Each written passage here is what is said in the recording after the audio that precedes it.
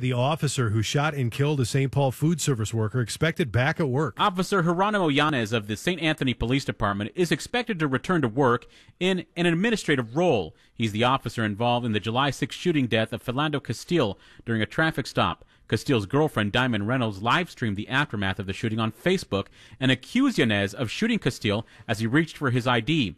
Reynolds says the shooting happened after Castile informed Yanez that he had a gun and a license to carry.